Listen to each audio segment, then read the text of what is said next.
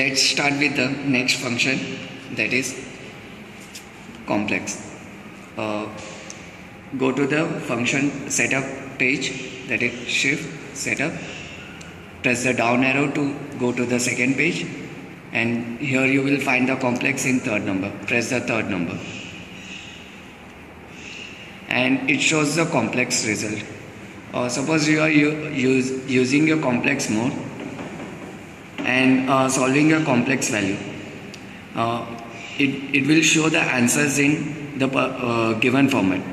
If you press the 1 button, it will show the answers in a plus bi format, or else it will give the answers in r angle theta. Press the 1 button if you need it in a plus b1 bi format. Press shift mode. Go into mode to use the complex function.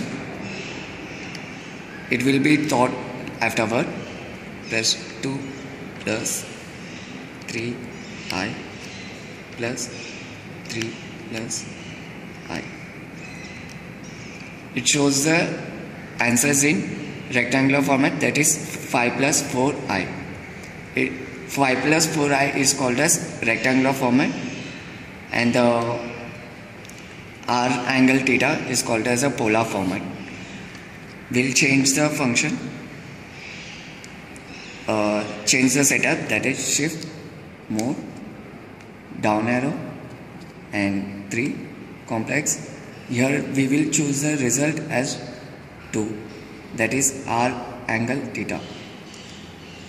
Okay, even if we add the rectangular format, that is 5 plus 2i plus 3i, you will get the answers in the polar format.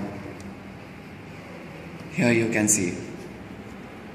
Okay, press AC button and go into the setup mode to learn more about it. Shift setup, down arrow.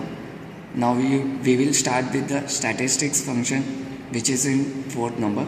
Press the 4 and here it is frequency. It will be taught in the statistics mode afterward. And after that is the next setup function, that is shift setup, down arrow. Here you can see the next function is display. Press the 5 and here it shows a dot and a comma.